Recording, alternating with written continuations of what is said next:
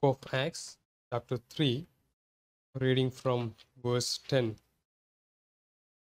And they knew that it was he which sat for alms at the beautiful gate of the temple, and they were filled with wonder and amazement at that which had happened unto him. And as a lame man which was healed held Peter and John, all the people ran together unto them in the porch that is called Solomon's, greatly wondering. And when Peter saw it, he answered unto the people, Ye men of Israel, why marvel ye at this? Or why look ye so earnestly on us, as though by our own power or holiness we had made this man to walk? The God of Abraham and of Isaac and of Jacob, the God of our fathers, had glorified his Son Jesus, whom he delivered up and denied him in the presence of Pilate when he was determined to let him go. But ye denied the Holy One and the just, and desired a murderer to be granted unto you, and killed the Prince of Life, whom God had raised from the dead, whereof we are witnesses. And his name, through faith in his name, hath made this man strong, whom ye see and know, yea, the faith which is by him hath given him this perfect soundness in the presence of you all. May Lord add his blessings to the reading of his word. Let us look to the Lord again in prayer, seeking God's blessings upon ministry of the word. Let us pray. Lord Heavenly Father, Lord, we come to thee asking thy help for the preaching of God's word. Lord, be with the preacher as I deliver thy word. Guard my tongue, guard my thoughts. Help me to speak from the word to thy congregation, Lord. Lord, we commit the whole church into thy hand, Lord. Open our ears, our hearts to receive thy word. Lord, take away our distractions. Lord, help us to be focused on Christ and his word. Lord, we pray that the truths we listen, oh Lord, may thy Spirit work in our hearts to enable us to apply these truths in our life. Lord, we ask this in Jesus' precious name. On the last Lord's Day, we studied about the great miracle happened in the life of a lame man. A man who was not able to walk from birth tasted this great gift of miracle through Apostle Peter, and then we saw him out of gratitude praising the Lord in the temple, immediately praising God from the bottom of his heart.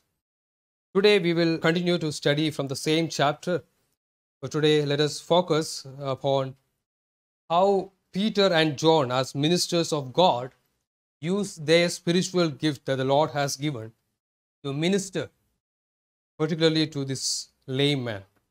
And also let us look at the crowd around them and how they responded and what Peter and John, or the ministers, were exhorting them to do. So here we see Peter and John ministering to this man. He was expecting some financial gift as usual, like any other beggar. He was expecting some physical gift from them. But we can see Peter and John ministering to them using the spiritual gifts that the Lord has graciously given to them. We know when we study the scriptures, the apostles were called by the Lord to follow him, to proclaim the gospel around the world. Even in Great Commission, we read how the Lord commissioned them to go into all the world and proclaim the gospel.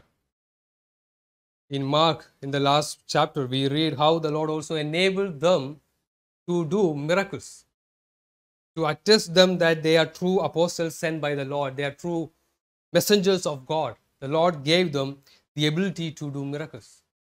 And this not only involved healing, as we read from the scriptures, they were also given even the power to raise men from death.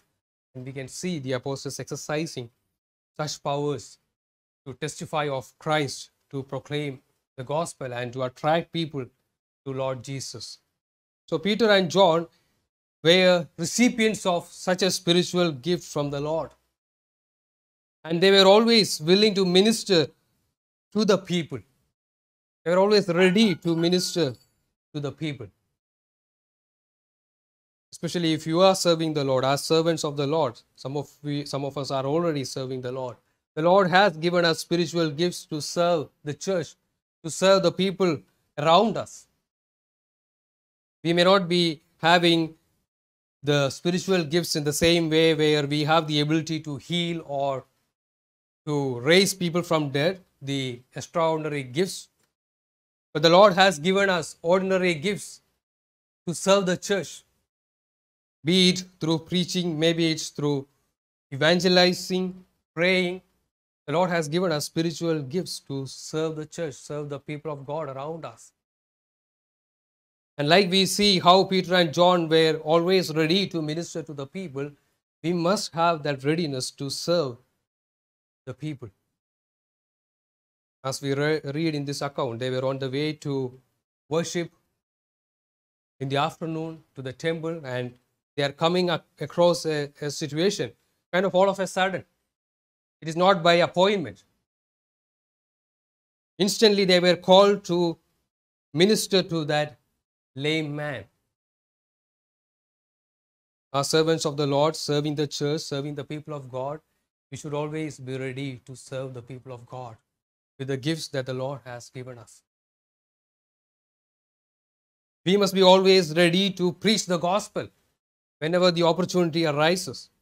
In this modern world, pastors, normally our preaching opportunities are by appointment. Sometimes people have to tell us in advance, and sometimes we plan how we can reach that place. We schedule the timing, and sometimes we follow the itinerary or the plans we make or the plans made by the church. And occasionally when instances come up in our lives where we have to minister to a person immediately, we may say, oh, I am very busy, I cannot do this. We try to avoid that. Come next day. Maybe I will do that another day. We are naturally tempted to say excuses. But we can learn much from the ministry of Jesus and the apostles. They were always ready to serve the Lord. They believed in the providence of God, the people whom they come across. Sometimes people may come asking questions. Sometimes people may end up in situations where they are in a certain situation, in a maybe health condition or a financial trouble. They need our help immediately. And as pastors, as servants, we should always remember that the Lord has sent us as ministers to serve them. And we should be there to help them. And we should minister to them. We may not be able to heal that person. Suppose a sick person is seeking our help, our prayers. We may not be able to heal in the same way like Peter and John did. At least we can pray for their healing. We can pray for God's help to comfort them and strengthen them in the time of difficulty they are going through. So, from this account of Peter and John, we can learn that we must be ready to serve the Lord, to minister to the people whenever the opportunity arises, to glorify His name even through such providential arrangements the Lord brings in our day-to-day life. And we also should be willing to minister to all kinds of people, be willing to minister to everybody. When we look at this account, this lame man, he is physically not well. He is just a beggar. Maybe we normally see beggars as a person who is very poor, as somebody in the lower class of the society. We may not be happy to have a conversation with them, to talk to them, to hear what they want, what they like to tell to us. Many times, actually come to this office place from my house, and every day I need to cross this busy traffic junction, and it's quite a busy junction, Asilmeta junction, as you all know. Every day, morning and evening, whenever I go from here or whenever I come back, when we wait at the traffic signal, many times near to the side doors, we can see some beggars coming. Sometimes they may have some pens or some tissue papers or something in their hand to sell. Sometimes they may not have, and they keep on knocking at the glass doors of the car. And it's an everyday thing. And when I see it every day, I came to a stage where I have no interest to talk to them. I'm not interested to strike a conversation with them. Of course, we are traveling, we are inside the car. Sometimes we may come across people walking and asking. We may be able to help and maybe to talk to them. But normally we try to avoid such conversations with beggars. But if somebody is coming and knocking at my glass doors, maybe well dressed, looking educated, I think I will maybe quick to respond. Maybe I will pull down the glass and ask, what do you need? How can I help? But since he's a beggar, I prefer to avoid them. And that's a natural way we respond to, especially people, poor people, or those who are afflicted by certain sickness like this. But here we can see the readiness from Peter and John to minister to such a person. They were not ignoring them. They were not saying, oh, we came to worship. I need to be inside the temple as soon as possible. Let me think about it later. We can see them willing to listen and minister to them. As pastors, as ministers called to serve the Lord, if the Lord gives you opportunity to minister to the people, let us be willing to minister to all kinds of people. I'm sure they learned it from the Lord Jesus himself. While he was in this earth, while ministering, he equally ministered to all kinds of people. Men, women, rich men, poor men. And sometimes we see the record of people inviting him to their houses. He was willing to go there. He was willing to spend time with them. Even the people whom the society considers as outsiders, Jesus was willing to go there and sit with them and to minister to them. As Christians who are redeemed by him, who are following this great master, let us also be willing to minister to everybody, irrespective of their social status or educational status or their health condition, whatever condition they may be in. Let us be ever willing to minister to them. And here we can see Peter and John also openly, Peter and John saying that they don't have money. Silver and gold, we don't have. What we have, we give to you. When we serve the Lord, especially those who are serving the Lord as pastors or ministers in the churches, sometimes we may be in such situations where we may not have money or we may not have physical provisions to help a person in need. When we look at the ministry that the Lord has entrusted to us, it is not like secular job where we can have an assured pay or the churches will always support us. The times where these apostles and the disciples ministered in the earlier days, they had to minister whether they have financial provisions or everything for their family taken care or not. And they were willing to do that. I think many of you know we have a Bible college and many students come there to study. And sometimes after they graduate, this may be a question deep in their hearts. How can I serve the Lord? Which church will support me?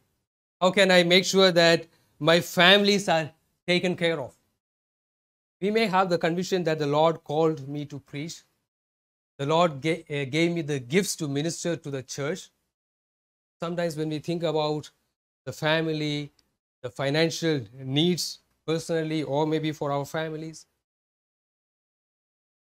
we may think that, oh, I may not be able to enter into ministry. Maybe I should do something else. Maybe I should do some work and abandon the calling that the Lord has given us.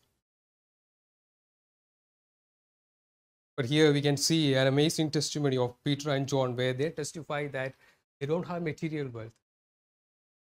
They don't have the money to help them. like many others who may be able to minister to that person in that ways, but I have the spiritual gifts given by the Lord, which may be of help to your soul, which can minister to your soul more than the body. Let us all take this as an encouragement to serve the Lord, irrespective of the financial condition we are in. Let us don't look at our material things, what I have, and when we have all that, then I will serve the Lord. Sometimes we may have these thoughts in our mind. Maybe I need a car to go to all the places, then I will go for evangelism. Or maybe the church provide me all that is necessary for me to do this, then I will go and do that work. Then I will preach. But here we can see Peter and John willing to exercise the spiritual gifts in whatever circumstance they are in.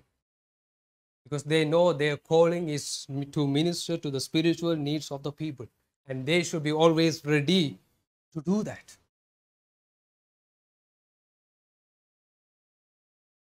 As servants called by the Lord, as we heard today, let us be willing to serve all kinds of people. Let us be ever ready to help the people.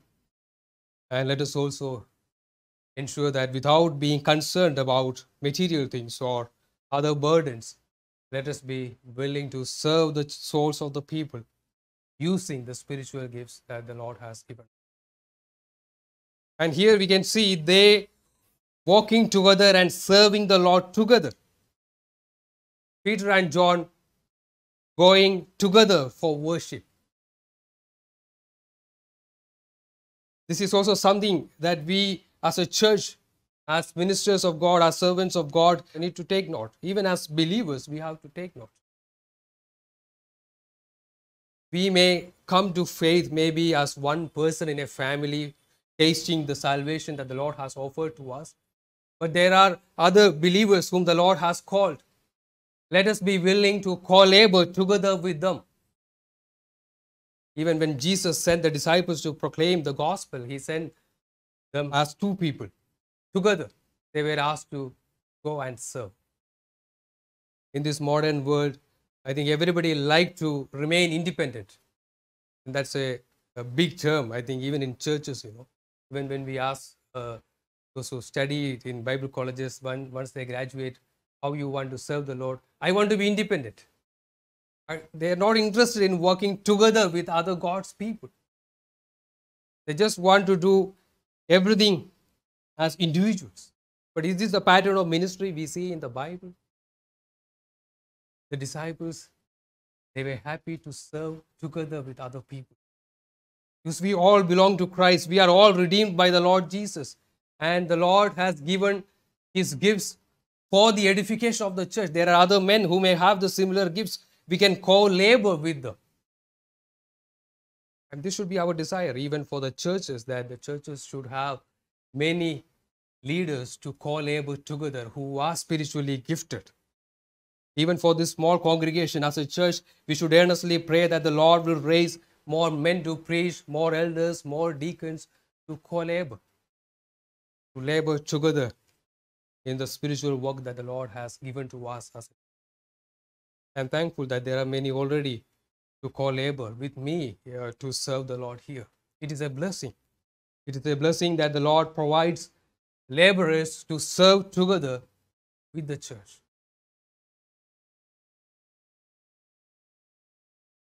And when we read this account, we can see it is Peter who healed. John is just with Peter. And we don't see any comments where John is kind of jealous towards Peter, or, he's also happy that God's name is glorified. As ministers of the Lord, when we serve the Lord, even in the church as believers, when the Lord uses somebody else for His glory, maybe in a greater way than us, let us be thankful to the Lord. Sometimes we think that, He is doing all that. He is so gifted. And we may think that, I am sidelined, If in the modern context something of this thing happened, maybe they may go separately and start an individual ministry and call it maybe Peter's ministry and John's ministry. They may, that's happening in many places where people start together and they say one person the Lord, they see one person the Lord uses in a mighty way compared to the other person, and they cannot work together. And they go separately and try to work together instead of praising the Lord for using maybe another brother in a greater manner in the kingdom of God.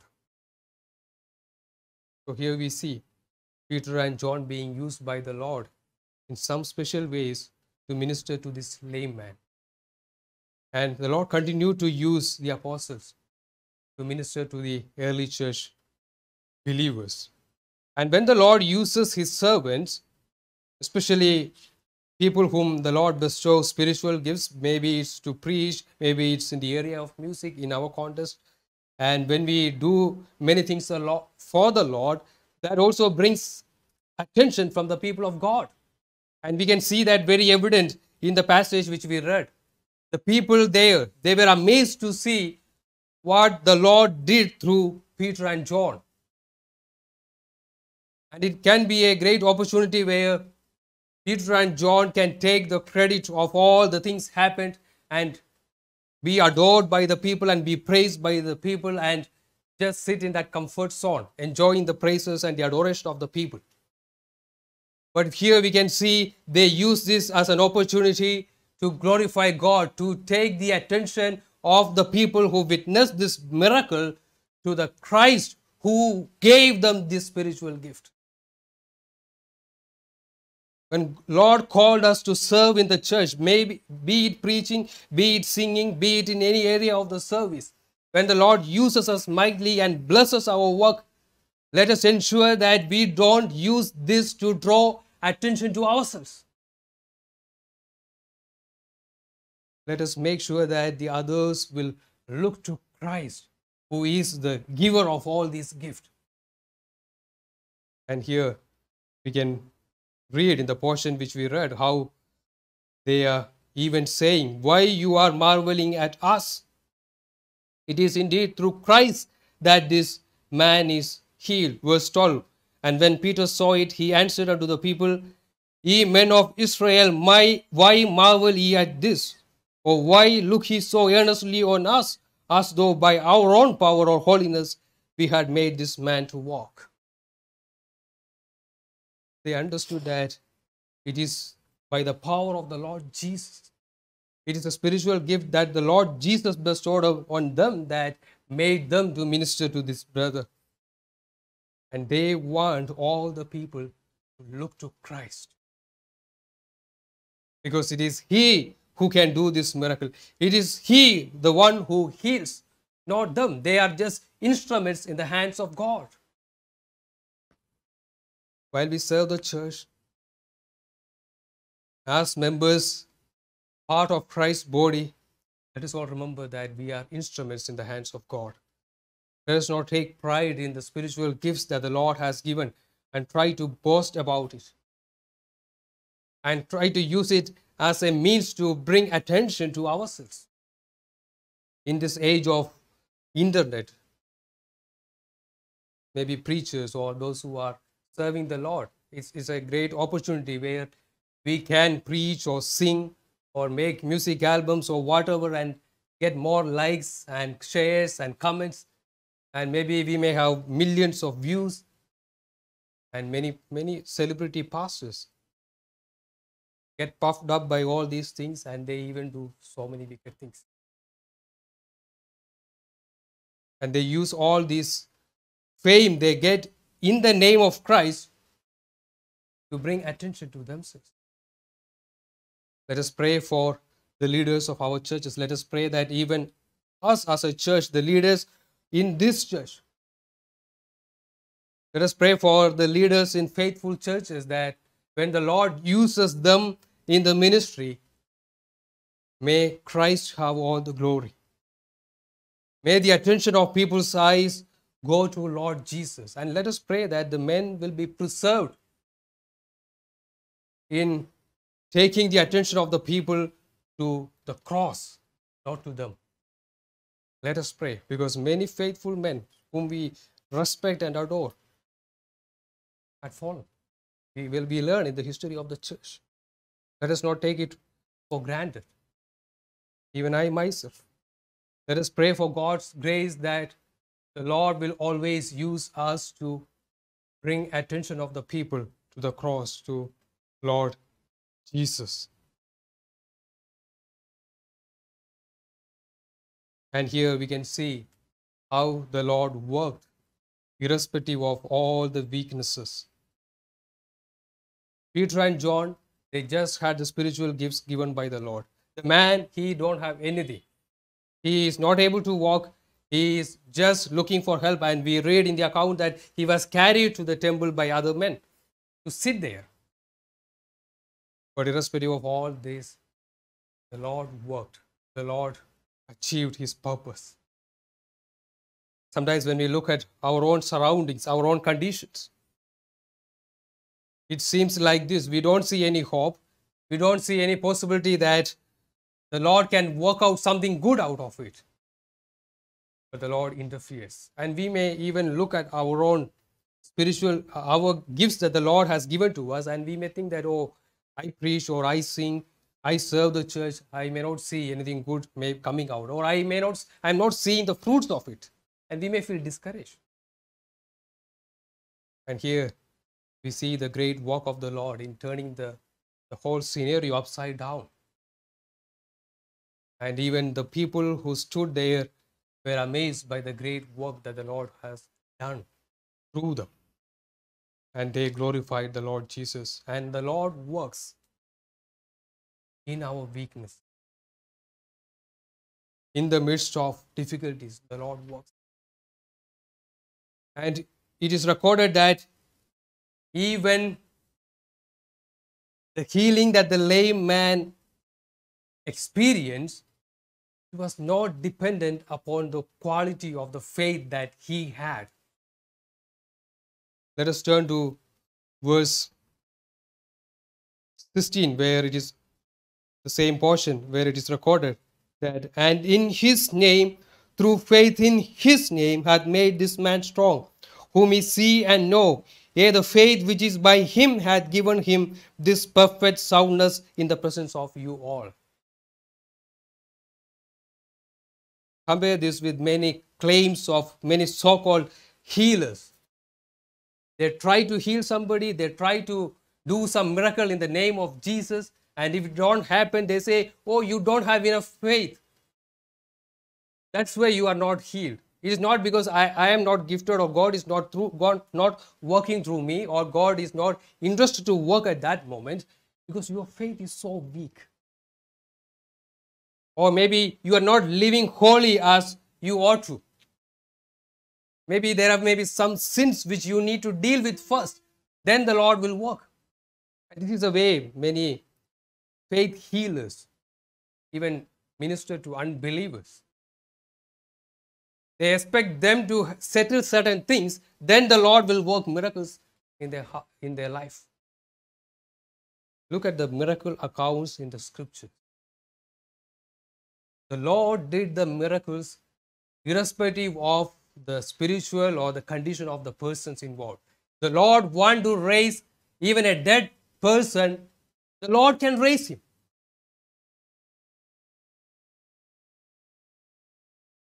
His power is not limited by our experiences or the spiritual experiences we have as men. The Lord wants to interfere and accomplish his purpose. He will do it. It is not based on the quality of faith or even the quality of the holy life Peter and John lived. Many who involved in this kind of faith healing, they say, oh, we have a habit of even adoring them, maybe respecting them, thinking that, oh, they are so holy men. Because of that, they are able to do that. Here also, Lord is using Peter and John, not because they are so perfectly holy or they are far better than everybody else or other apostles compared to other apostles. Lord uses weaker vessels.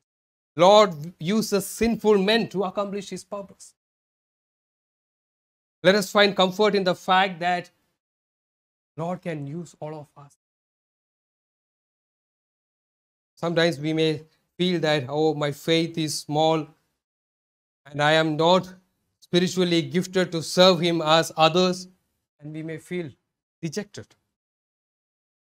But indeed, the word of the Lord strengthens us, especially through accounts like this, and reminds us that the Lord can work irrespective of the weakness, sometimes the inabilities that we feel. We feel discouraged in such situations.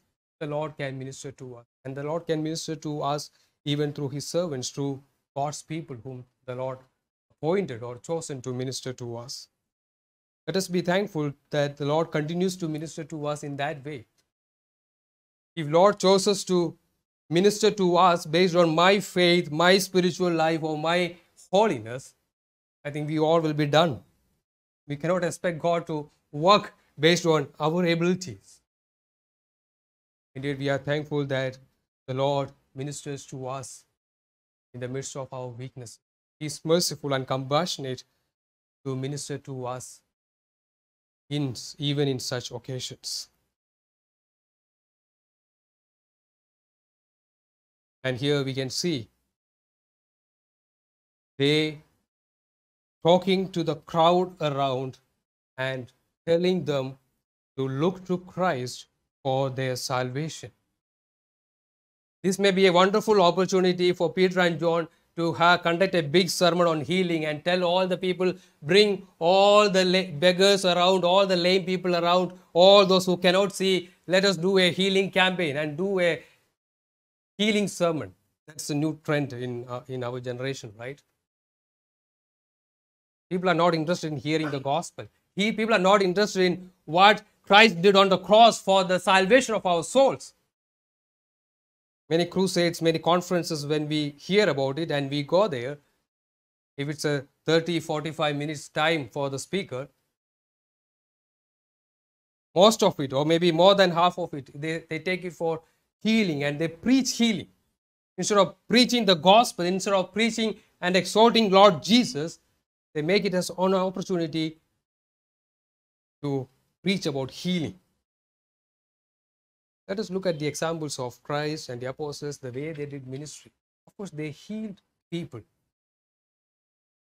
They were not preaching healing and miracles. They were preaching Christ. They were preaching the gospel. Here we can see in verse 13, the God of Abraham and of Isaac and of Jacob, the God of our fathers, had glorified his son Jesus, whom he delivered up and denied him in the presence of Pilate when he was determined to let him go. But ye denied the Holy One, the just, and desired a murderer to be granted unto you, and killed the Prince of Life, whom God had raised from the dead, whereof we are witnesses. Full gospel is announced there to the crowd gathered there. Oh, you killed your Savior. You killed the author of life. You killed the person who can heal the lame, who can raise the dead. Look to him, not to us. You chose a murderer instead of the Prince of Life, instead of the author of life. Dear congregation, who, as you are listening to this sermon, examine your heart. Are you rejecting Christ? Are you despising Christ? Are you denying him? Are you choosing a murderer? Are you following the devil and the ways of the world instead of following the author of life, the Prince of Life? Look to him. He is able not only to minister to those who are physically afflicted, he laid his life on the cross for our redemption. He can heal us from all our iniquities. He redeems our souls. He shed his blood on the cross for our redemption. Look to him. Indeed, he alone is the one who can heal us completely in the true sense. Because in him there is full healing for our souls. Stop saying excuses. Stop rejecting him. Stop denying him. Look to him. He laid his life on the cross for us. He is the author of life. He is the Prince of life. You owe your life to him. This lame man owed his life to his Creator. And by God's grace, on this appointed day, he was able to get healing not only for his body, but he was able to get healed in his souls. He was able to look to Christ. And this is what the apostles is telling to the people gathered around. Stop looking at this man. Stop looking at me. Look to the cross. Don't despise him. Don't reject him. Believe in him. He is the one who can bring redemption to your souls. Let us as a church continue to look to Christ for our redemption and for our salvation.